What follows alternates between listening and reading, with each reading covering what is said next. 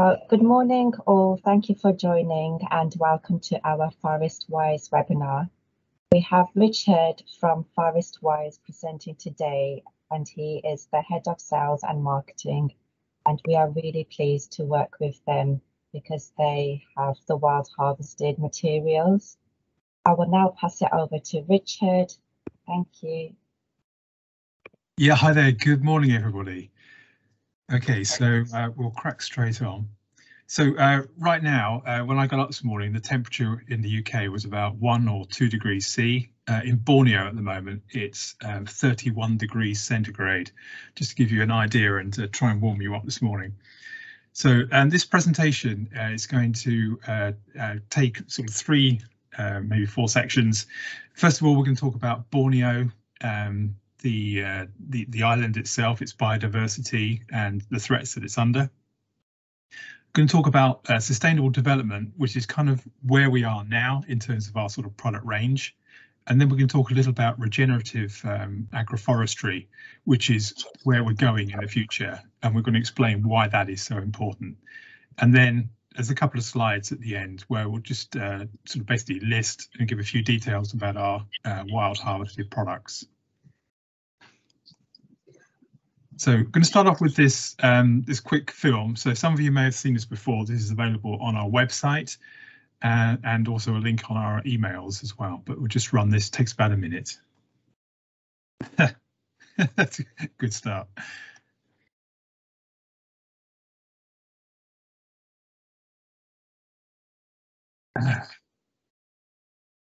This worked last night, I promise. There we go.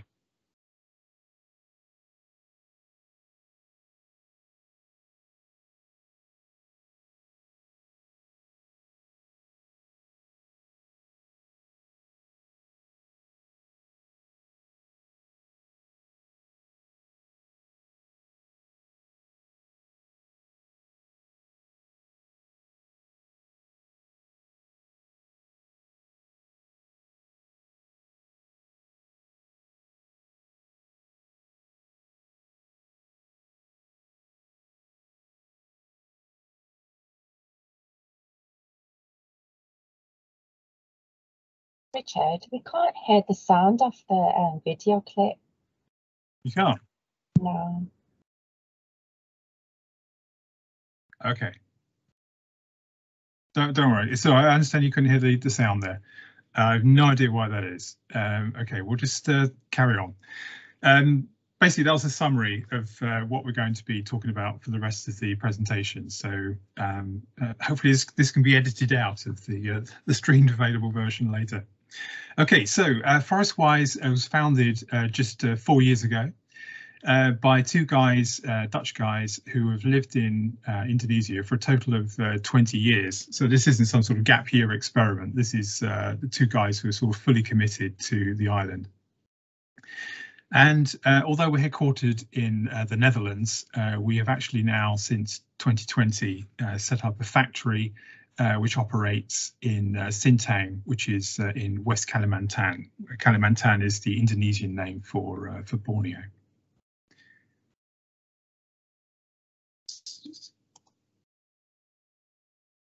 Yeah, that's better. Okay, so more and more of Borneo is looking like the picture on the left-hand side. Borneo is under a lot of threat from various sources, including plantations, principally sort of palm monoculture, logging, and also gold and coal mining as well. What Borneo should look like, and at the beginning of the last century did look like, was the picture on the right-hand side. So every one of those trees is a sort of mini biome, biodiversity hotspot all of its own. Each of those trees will have thousands of different species of insects, birds, plants, fungi, everything like that. And the devastation in the last few years, and it's continuing now, despite what perhaps the palm lobby will try and tell you, if anything, in recent years, it's actually accelerated a bit. So Borneo is the world's 3rd largest island. If you look at a map, it may not look like that, but it actually is. And although it only represents 1% of the Earth's land surface, it represents 6% of the Earth's biodiversity, and so we see it as a true biodiversity hotspot. So the World Wildlife Fund has focused a lot on Borneo as an island where the biodiversity really needs saving, and they've recognised it as a globally significant biodiversity hotspot. And I found this this quote by Charles Darwin, who described Borneo as one great luxuriant hothouse made by nature for herself, and that's a great way of describing it, I think. So we need to stop deforestation. What we do, the aim of Forestwise is to make sure that the local people protect their own rainforest and don't cut down the trees, which is obviously a point of no return. And we do this by trying to ensure that they can extract more value out of the rainforest than they would do if they were to become a sort of smallholder for a palm company. And we call this rainforest value. So that's the sort of key hashtag for our company. But that in turn depends on a sustainable development model, which has sort of three pillars. You have the environmental, economic and social. They are all interrelated. And it's just one of those things, like the market going, it just is taken away, the whole thing collapses. So it's quite a delicate operation. But altogether, when it's ticking away nicely, it is true sustainable development.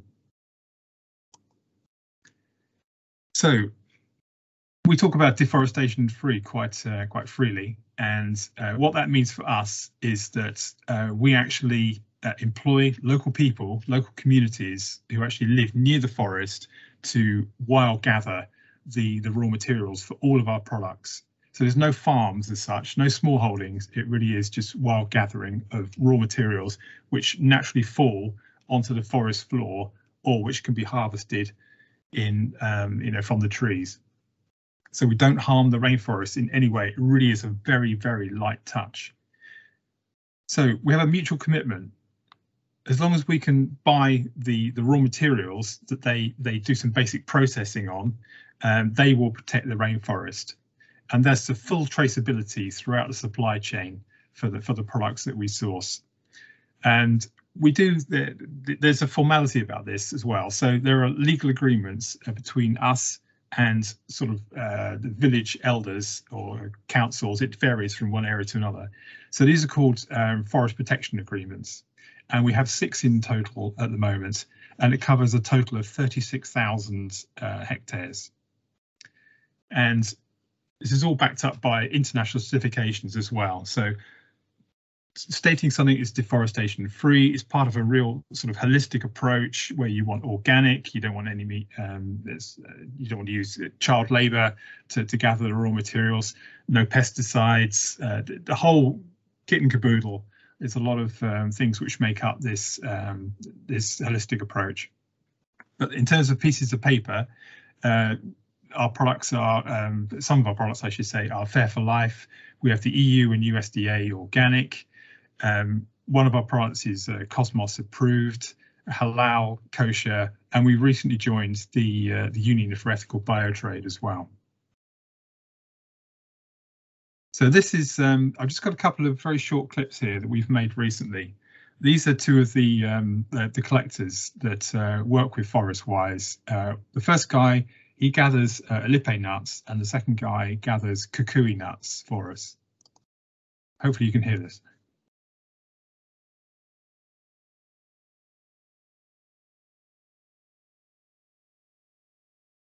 We can't hear it, Richard. If you can just read the subtitles. Yeah, this is a new challenge. I've not come across this one before. I can hear it perfectly well, but you guys can't. I don't know why.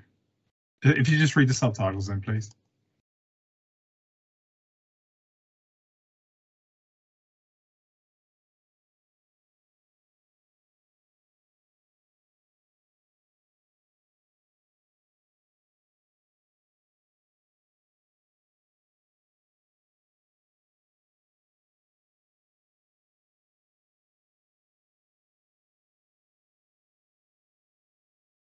Okay, so it's just 2 of a couple of the guys that we've had, and we're doing a lot of filming at the moment as well to help with sort of social media and to put on our website.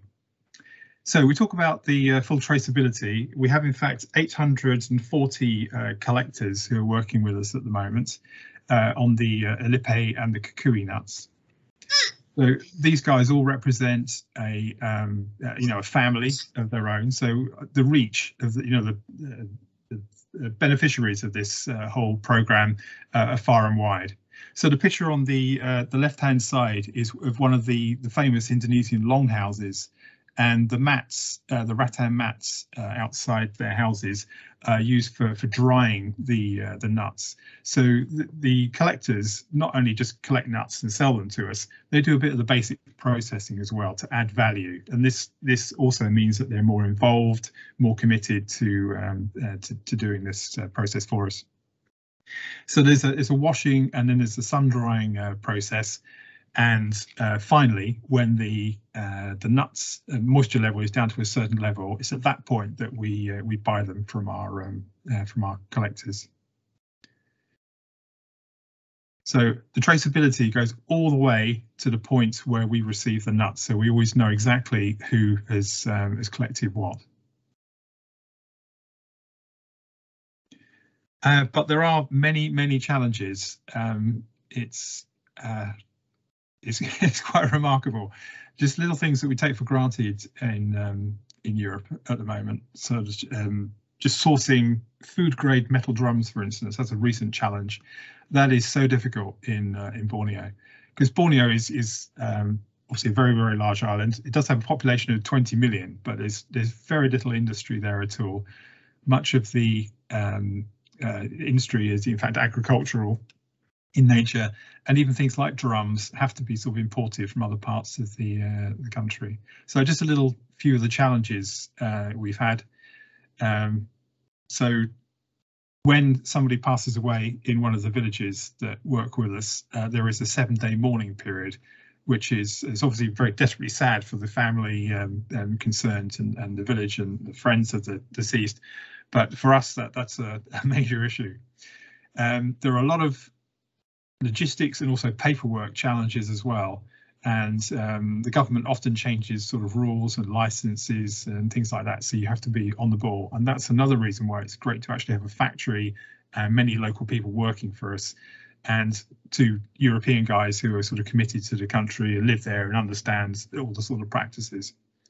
And as you can see in that picture on the right hand side, the roads can be absolutely impassable in the wet season. We've got some great film of 4x4s getting stuck in the mud. So I mentioned at the beginning about sustainability, and obviously this is a mega trend, which is, everybody is talking about this now. When you have airline companies with sustainability managers, then it's become mainstream.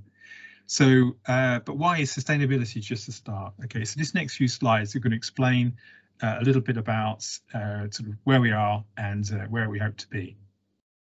So in two pictures, basically sustainability is like a sticking plaster on the current situation, whereas a more regenerative approach is working towards growing the actual existing rainforest. So in a little bit more detail. So sustainability is really just things not being worse. So right at the minute, we're in this sort of central zone here where we are having sustainable developments. It's scalable. We can make it bigger without, making things worse in the forest because of our sort of light touch. So this is where the sort of wild gathering comes in. Monoculture plantations drive it towards environmental destruction and degradation of biodiversity, and you have logging and mining, which is still worse. Towards the other end, what you can have is what we call regenerative agroforestry. So you've probably heard of regenerative agriculture. Regenerative agroforestry is obviously what it says, developing and growing forests. And this leads to environmental regeneration and an increase in biodiversity. So what we're finding is that many of our customers, the more sort of forward-thinking ones, are asking us about what we can do in terms of regeneration. And this started on the smallest possible scale. So as a sort of Christmas present to some of our customers, we planted a tree for them, and we sent pictures. We gave them the GPS coordinates, and this led to a lot of really positive feedback, often sort of quite personal and heartfelt, and that was great for us as a company. But then the sort of serious questions started. Well, what more can we do? A lot of companies have a set of a budget for these sort of projects. So, could we look after those, those projects for agricultural or agroforestry regeneration? And we thought long and hard about it. And now we're in a position where we're going to be setting up a foundation to collaborate with our partners, some of which are customers, some of which are just external organisations who are interested in our work. And we're going to be regenerating forest. That's what we're doing. It's a win-win situation. We're restoring forests, and that helps us to secure a future supply of our lipe nuts and kukui nuts, as well as the other raw materials. So there's, we benefit from this as well, which is as it should be. So the regenerative approach is broadly making things better. So if an area of forest has been deforested for a rice paddy field, for instance, we're in a position where we can reforest that. Some of the rainforest has been, some of the primary trees, the main trees have been cut down, and so we are in a position where we can rewild degraded forest. And what the World Wildlife Fund will tell you as well is when an area becomes fragmented, you still have clumps of rainforest there, but because they're fragmented, you just lose the biodiversity, and what you need is bridges between those fragmented areas. So if we can continue in this way and regenerate the forests, we will improve biodiversity.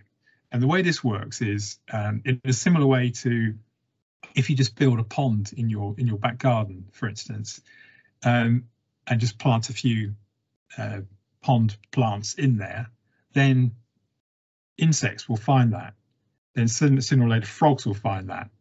And the whole thing just develops. So that is like on a mini scale. It's the same in the forest. You plant a few sort of trees, and as they grow, the biodiversity comes back into the area. So you're providing a sort of framework for that biodiversity to reappear. Build it and they will come. Overall, there's an increase in productivity for the local people, increasing income and profitability. It improves food security, and very, very importantly, it increases soil health and uptake of carbon.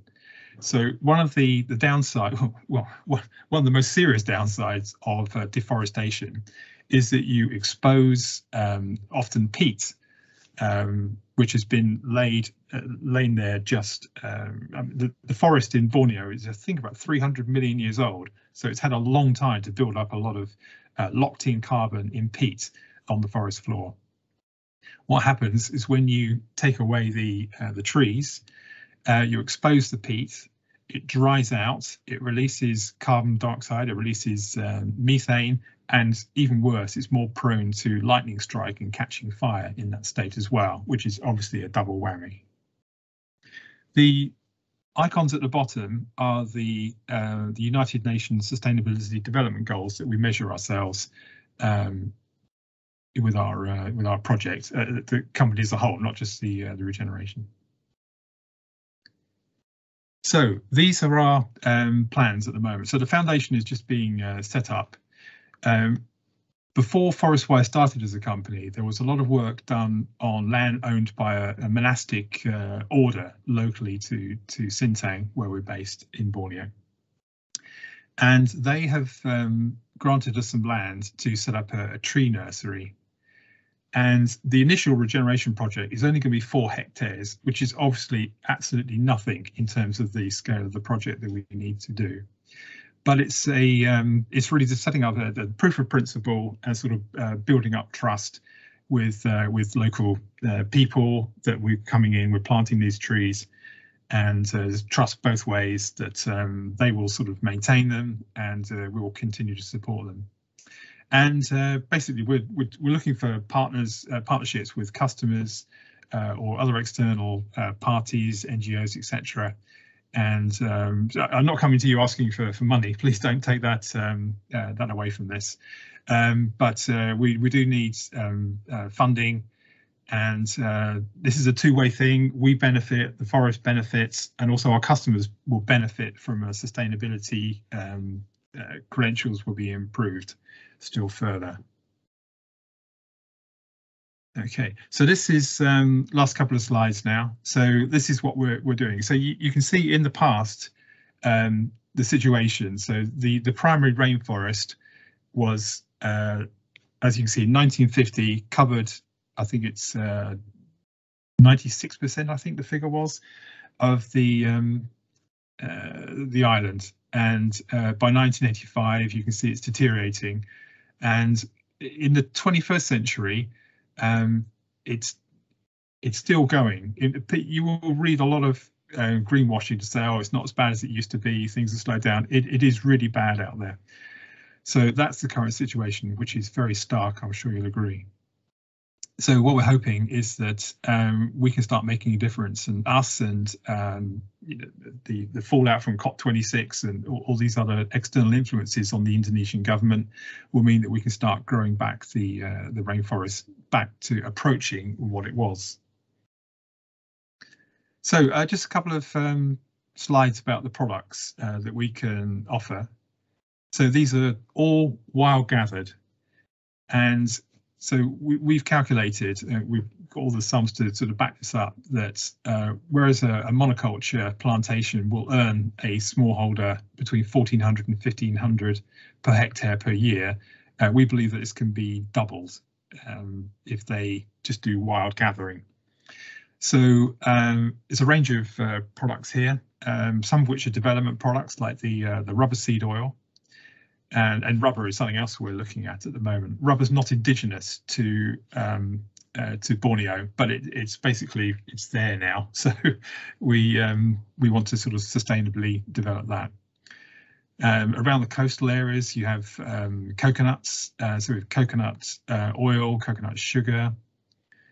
We have this unique product called Buamira oil, which is this very, very dark orange coloured vegetable oil, which is full of beta-carotene and alpha-tocopherol. Alipe butter, we have different grades of that. We have the crude, that's the sort of pale yellow version with a sort of characteristic odour, which is very sort of, it's not unpleasant, but it's distinctive. And then we have a refined version as well, which is sort of white, colourless, odourless. Kukui nut oil, also known as candle nut oil, and kamiri oil locally, and then we have a Renga rainforest sugar as well. And what we have in common is that all these raw materials are just wild gathered from the forest floor or up in the trees, where people go and sustainably tap the syrup for the sugars, for instance. And it's a really, really sort of light touch. And then I think the last slide I've got is this one. So it's a little description about our products. So all of these products have local sort of indigenous uses, which have been in place for decades, if not centuries. So Alipe butter traditionally used as a skin moisturizer and for sort of minor skin conditions and sunburn. And it's got properties very similar to cocoa butter from the formulation point of view. We find its main application, similarly to cocoa butter, skin creams, body butters, lip care, where we would recommend the refined version. And it's got structuring, thickening and emollients properties, and we have a report to support that as well. The kamiri, or the kukui nut oil, This can be sourced anywhere from Hawaii all the way through to India, I think, but it is traditionally used in Indonesia, particularly for protecting the skin and hair of babies. There's a sort of cultural tradition for that. And in sort of formulation work, you would use that in skin creams and body lotions. And the key USP for this is an amazing drying oil. You know, it has a really, I'm rubbing the back of my hand now, just thinking about it. The oil penetrates very, very quickly and leaves a really sort of dry surface. And many people have commented on that. So if that's something you're looking for, that would be definitely an oil to consider. So virgin coconut oil, you'd be very familiar with that. Obviously, basic uses of food, but also locally, traditionally used for minor skin conditions. And so you'll be familiar how you use coconut oil and its properties. Arenga, principally used as a food, obviously. In personal care, we would suggest it's used in masks. It can form a sticky base for a depilatory cream. It can be used in lip care and scrubs, etc. And it has that sort of tacky, exfoliant properties for the scrubs, and in terms of face, it's a way of making formulations more palatable, particularly if you're using it around the lips or around the mouth. And finally, the Buamira oil. So extraordinary oil this. I've been involved in vegetable oils for about 25 years, and I'd never come across this one. And it's getting a lot of interest because it's a unique appearance. It can be used as a natural colour, for instance, and it can be used at low levels in skin cream. I would not apply it to your skin neat, or else you'll have a sort of an orange stain there until you wash your hands 2 or 3 times. But at low levels, it's very strong antioxidant properties due to the vitamins I mentioned. And we're looking at this as a sort of nutritional supplement as well. So we're just working on that to give you an idea of where we're going with that. So I'm sorry there was 1 or 2 issues with you listening to the clips. Not sure what happened there. I will try and rectify that for the stream version. I'm not sure how we'll do that, but there we go. Right, back to you, Rena. Thank you. Thank you so much, Richard, for the presentation. It's actually amazing to see that you're going beyond sustainability with the regeneration approach. Are there any questions for Richard? Please feel free to unmute yourself, or you can type it in the chat box.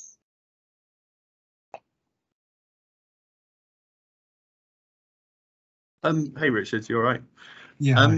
Do you have a supply cap, an upper limit where you can actually supply your customers? Because obviously, if we say release a product and it's immensely popular, and then you're not able to supply, then that product might be discontinued, and then you lose money and profit, which go into people. Obviously, we would do as well. Yeah, reliability is a key aspect of what we're doing. And if you'd asked me about a lippe butter 15 years ago, I would have said, no. You get a crop every 2 or 3 years, very unreliable, avoid. Since joining Forestwise, unsurprisingly, I've changed my opinion. So because we've actually got people on the ground, they are talking to people all the time. We have field officers going around, and they always know when something's in flower in a particular area, and of course 3 or 4 months later we'll get the seeds falling to the ground. So to answer your question about the sort of scalability of it, right now we are I think it's about 2% of the existing primary rainforest.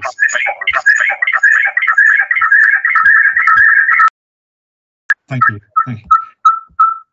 that we're covering. So that is definitely scalable. 2%, we can take it up to 10% very, very easily. We've got people knocking on our door, hoping to be part of this project all the time. So I don't anticipate any supply issues with any of our products. It's on a very, very firm foundation, which is scalable. Okay, thanks for that. Yeah, because the other thing obviously is weather conditions, all that, like you said, not just for harvesting, but also transport, everything like that. Yes, absolutely. So I showed you this picture of the roads there. It can be tricky up to the factory But once you get to Sintang, which is I live in Andover in Hampshire, and it's got a population of 80,000 people, exactly the same as Sintang. It's crazy. But the main road from Sintang to the main port at Pontianak, it's about an 8-hour drive, but it is a tarmac road, so that's okay. That's not an issue. But it's just getting stuff in and out from the factory to the town, which is the worrying bit. But that's something we just work around. Yeah, because if you've got particularly rainy season, obviously it can destroy the roads and everything like that, which is always fun. Yes, exactly. I've seen that in Kenya in a previous life. Yeah, same.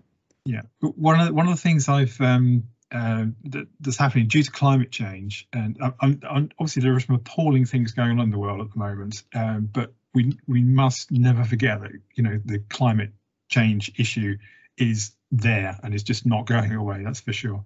But one of the things is that climate change in Borneo has meant that the cropping of the Elipe butter is actually more regular. So that's that's obviously a very thin silver lining to a very big black cloud. But that is one benefit that we're seeing, is that the Elipe is becoming more predictable in terms of cropping and harvests. And yeah, and going back to supply, what would be the effect if you became immensely popular? Would the wild harvesting cause any kind of impact as well? On the forests? Yeah. So like if you, like I said, what you said, the Elipe butter, you've got what, 2%, you've still got loads you can actually harvest. Yes. Say like you got incredibly popular with some of the oils, and that would harvesting that actually cause more destruction? No, I don't think so, because the way it's gathered is literally people walking along fairly well-established paths through the forest and just picking up, like we would wander around the English countryside picking up conkers or acorns, in the autumn. It's exactly the same. They just just wander a little bit from the path and just collect it. So there's no harm to the trees or the soil or the wildlife or anything. It really is zero effect. Thank you, Richard. Is there any other questions? If anybody would like any samples or further information, please contact your account manager. And I think we can close the webinar now. So thank you so much, Richard. Thank you all for attending.